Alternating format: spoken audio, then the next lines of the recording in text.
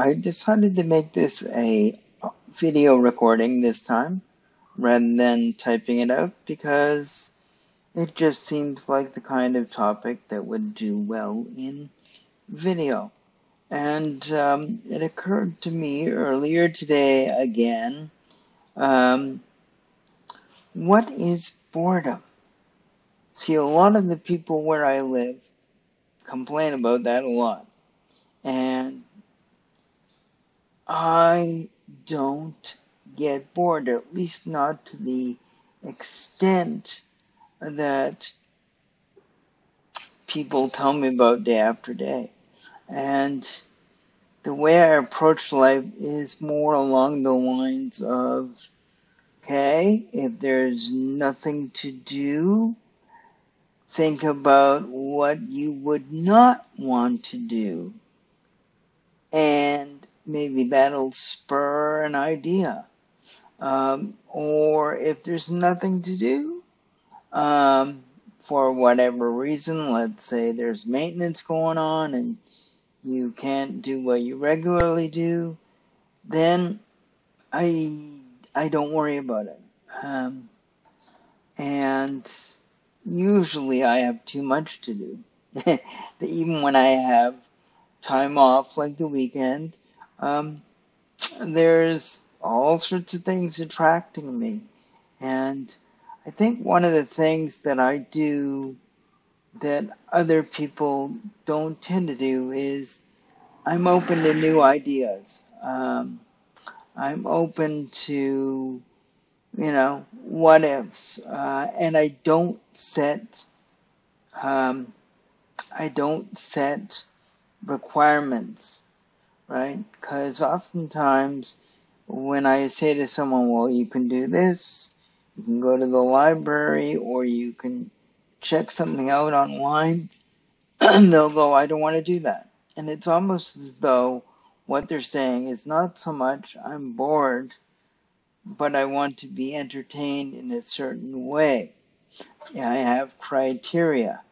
And that leads on to the second item, which is they put the onus for being unbored on something or someone else. To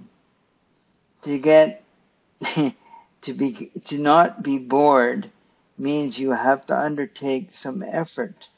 You have to do something. You have to be responsible for not being bored. And even when I'm in the hospital, let's say, or for a prolonged stay, for whatever reason, I accept that. And I go, okay, nothing I can do right now. And so I don't tend to get frustrated. I think what I sort of approach life with is let bygones be bygones. And what I can't control right now, I don't worry about it. And one of the big things I don't do is I don't try to get back to a state that is unattainable.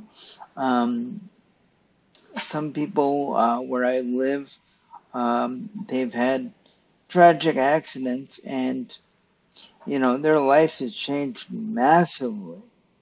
And there have been things in my life that have occurred to a much lesser extent. For example, I used to be able to walk. Not very well, but I could do it. And when I got to the stage in life where that was just taking way too much effort or too slow or too dangerous, I let that go. I ceased trying to wasting energy on attaining something that is unattainable. And as a result, I went, okay, what can I do with my new situation? Now, fortunately, as anybody who knows me, I'm a geek. I love technology. I'm lucky to have people around me in my volunteer work that are fellow technologists and geeks, and they all approach life in their very quirky ways. So I'm lucky in that respect. Um, and yes, my attitude has something to do with my upbringing, but I think there's more to it. There's something else. And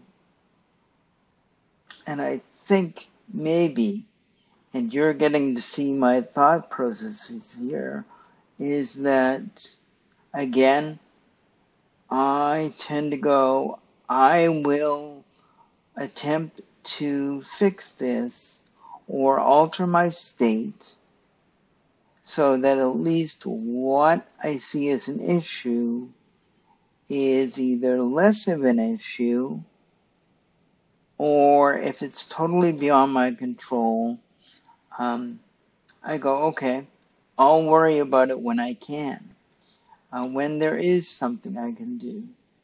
And if there is no hope of altering something, then one might as well change direction, let that go, and proceed down another path.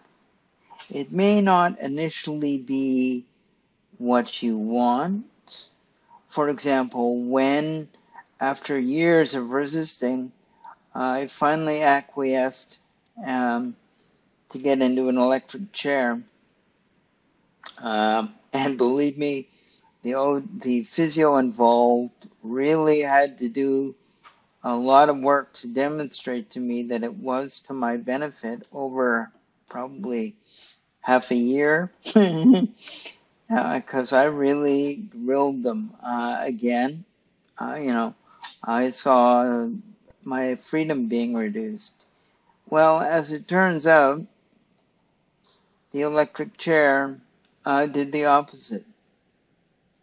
It reduced the strain on my body and thereby myself so that I could actually do more. I'd fallen into the trap of being, okay, I'm going to be independent no matter what kind of thing, and putting a great deal of energy into my daily just living. And as a result, I was more exhausted, but I didn't know it because it was my natural state. So here I am in a really nice chair, and it goes farther than my scooter ever could, and definitely farther than I ever walked. And, I now look back and go, gee, what was I doing? And I'm not sad about it.